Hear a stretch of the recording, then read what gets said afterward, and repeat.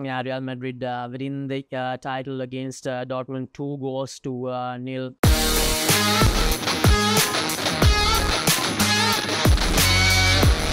Football. So we saw Kylian Mbappe go to his dream team, Real Madrid. Yeah, so Mbappe going to Real Madrid, I think Madrid, they tried to take him in 2022. They tried to sign him in 2022, but Mbappe decided to stay with PSG, and finally that deal between the two parties became a reality. And Kylian Mbappe, I think, thinking from when he was 11, I think he was a part of the Real Madrid under 12 training academy, but because of the decision of his parents, he had to stay back in France.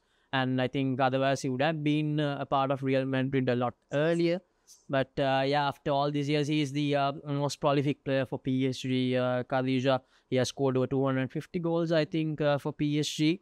And losing him will be a big blow for PSG. But I think for Real Madrid, they will just go from strength to strength with the addition of Mbappe, because they just won the La Liga. They won the Champions League as well. So with Mbappe in their ranks, it's going to be really hard to stop Madrid in the upcoming years. It's a 5-year contract, and Mbappe, he will, I think, receive 15 million euros per year in this deal per year. And this is a free transfer because he managed to stay until his contract ended with PSG. Because of that, this is a free transfer. There was no need to make an additional payment to get him to the club for Real Madrid.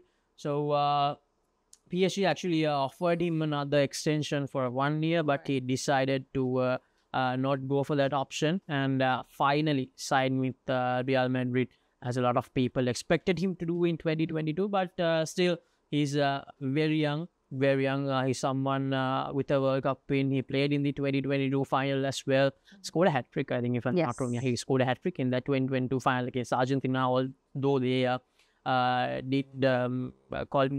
they didn't work out as the champions when Argentina won. So Mbappe is someone who knows how to do well, especially in the international stage, in the bigger stage.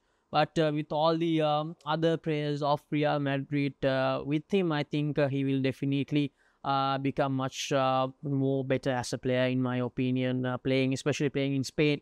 I think that's something that a lot of people wanted to see, whether it's for Real Madrid or whether it was for a different club. Seeing him playing in Spain is something that a lot of people wanted to see, and we'll finally see that happening next year. Yes. So Laksisi talking about this year. This year. Yeah. It's hard to say this year.